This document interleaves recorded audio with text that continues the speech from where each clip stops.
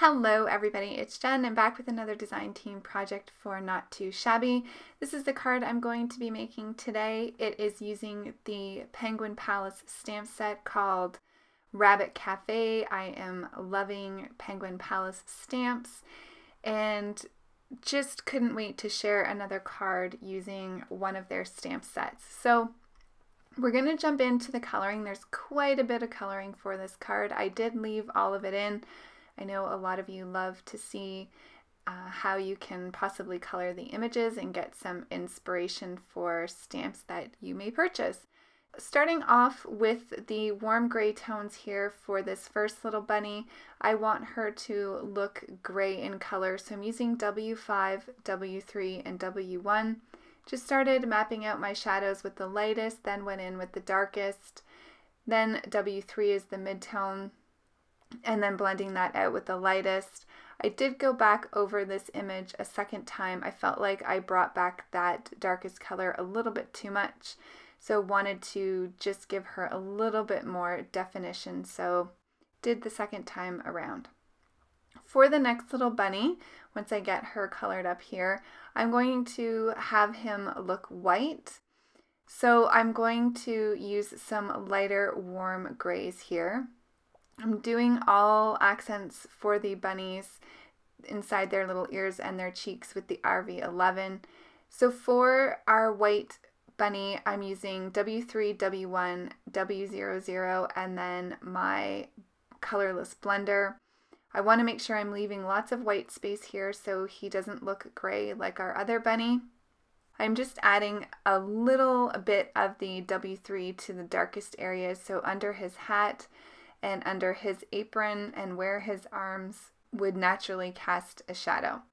So I'm going to blend that out with the W1, then the W0, and then I'm going to bring in the blender pen, first bringing in that RV11, and I did add a little bit of the pink to their noses as well, and then coming in with the blender pen to push back that color so he looks white. For our little girl, I'm going to do some very fair skin coloring for her today. So I'm just using E11 as my darkest, E00 as my midtone, and then E000 as the lightest color. She was super simple to color up for her skin because there wasn't very much showing. And I'm going to add some RV11 to her cheeks as well, just to give some consistency to the three of them.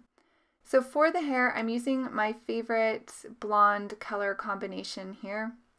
I'm using the Y23 to give me that yellow kind of undercolor, and then I'm moving right in with the E33, which is my darkest.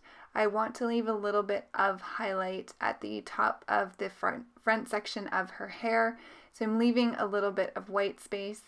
I'm going to go ahead and bring in the E53 and flick that color out a little bit more just to bring that white space closed a little bit more, and then finally I'm going to go back over with the Y23 just to give that yellowish blonde color.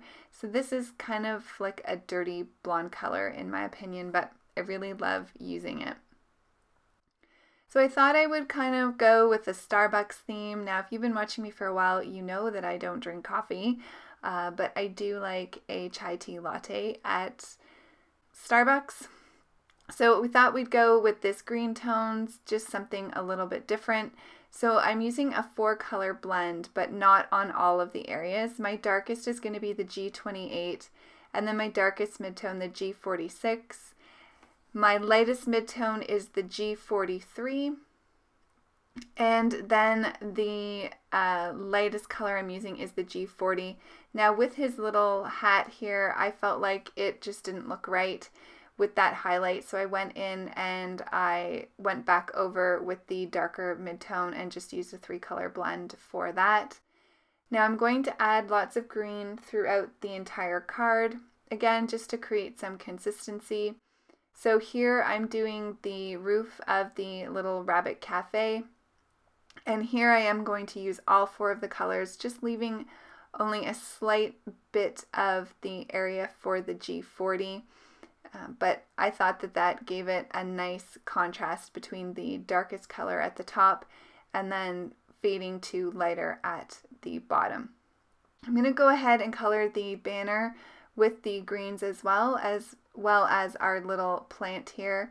I'm going to use every image you see here except the little girl. In the end, I just didn't feel like she fit on the card, and so I kept her, and I'll make another card with her at some point, but I left the coloring in for her just in case you wanted to see how you might be able to color up. She's just so cute. I love her with her little to-go cup there.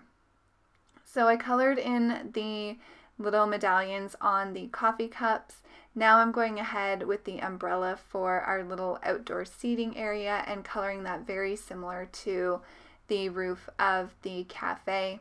I was trying to figure out what color I wanted to use in addition to the greens, and I kind of like greens and pinks, so I went with a bright pink color. I'm using RV25 as my darkest, RV23, and then RV11 as the lightest. I used the pink mostly for her outfit, and then I color the top of the cupcake in the pink as well, and the little candy. Love this 3-color combination. I feel like with 3 colors you can get some nice contrast and then a nice highlight with the RV11. I am going to color the little heart on top of the lantern pink as well. I'm also going to color the straw for the little bunny's drink with the pink as well, and that area is so tiny I just used 1 color. I'm going to go ahead now and I'm going to add in all of the areas that I want to look white, and I'm using my C markers for that. My darkest here will be the C7, and then we'll go down from darkest to lightest to C5, C3, C1, and my colorless blender. Now I'm bringing in the C7 and the C5 because I'm going to color some of the areas a black color. So for the white, I'm actually only using the C3, the C1, and the 0.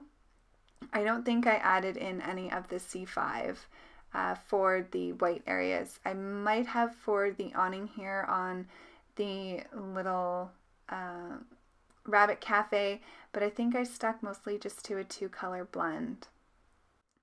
So the areas that I'm going to do darker are the little light post, some of the areas on the cafe, including the door and the outline of the sign at the top of the little cafe. I'm going to do the chair and the bottom of the little table with the umbrella in the black color as well. I couldn't decide on another color that I wanted to use. I wanted to keep it fairly neutral with the whites and the grays with the green, and then the pop of color with the pink. So I decided on black. Now for the chair, you're going to see here, I'm going to start working on that in a minute, and I actually colored it wrong. So this will be a case of don't do what I do if you have this stamp set. But I started coloring it, and then I realized that the little rails at the back of the chair are not supposed to be thick, so they're just the straight lines, and I for some reason thought I was supposed to color a couple of them in. So you can see me here, I stop and I'm like, oh no, I messed that up, but I'm just going to keep going. You're not actually going to see the back of the chair at all once I start creating the scene, so it's no big deal, but you just want to color the seat and the legs and then the top part of that chair, leaving the back chair rails just as they are stamped out. I don't think it looks terrible this way, so it's not a huge deal, and like I said, you won't be able to see it anyways. Decided to color up the door in the same color again, just to bring some continuity across the various images. I tend to do that when I'm card making. I thought about doing pink for the little cafe and then thought better, so I'm just going to have the building itself be white. So I'm going to go ahead and I'm going to blend out those cool gray colors with the colorless blender, and it just gives it some nice shadows. So we're almost done with the coloring. I brought in some browns here to do the soil and the pot. I'm using E25, E23, and E13. And I felt like the soil wasn't dark enough, so I brought in the E27. And I'm going to color the chocolate of the cupcake with the E27 and the E25. Thought I'd do her purse like it was a leather purse. So I colored that up in the browns as well. And here I was still trying to figure out what color I wanted to do the little bunny's outfit. Decided on some teals or aquas. So I'm using BG18 as my darkest, BG13 as my darkest midtone, BG11 as my lightest midtone, and then the BG10 as my highlight color. Went ahead and colored the coffee with the E23.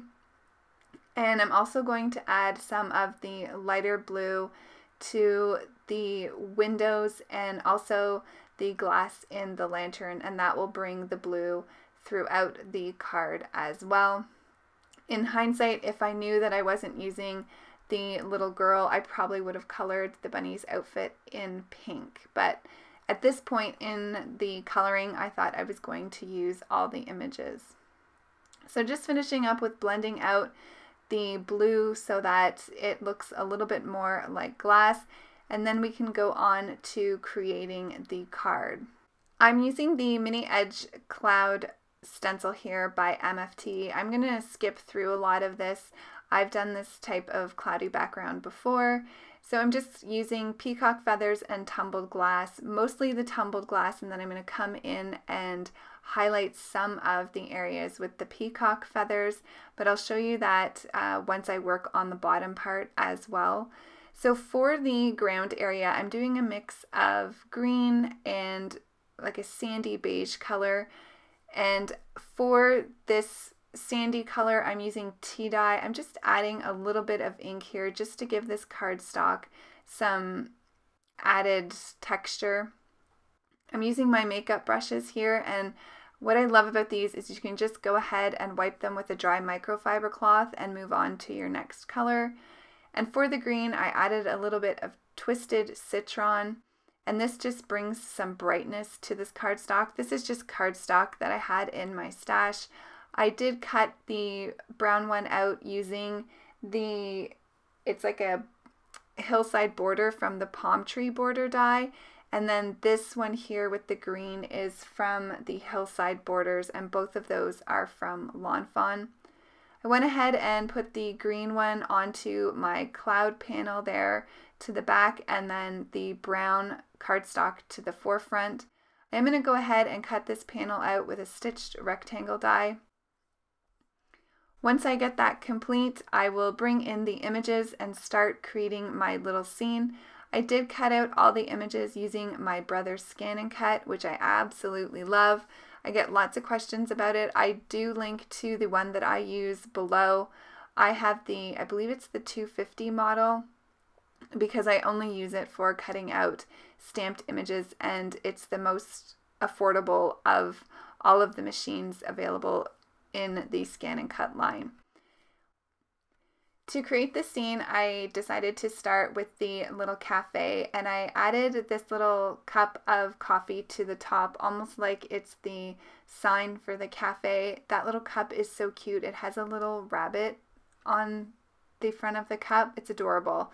So I thought that was kind of cute to put on top of the little sign area on the cafe.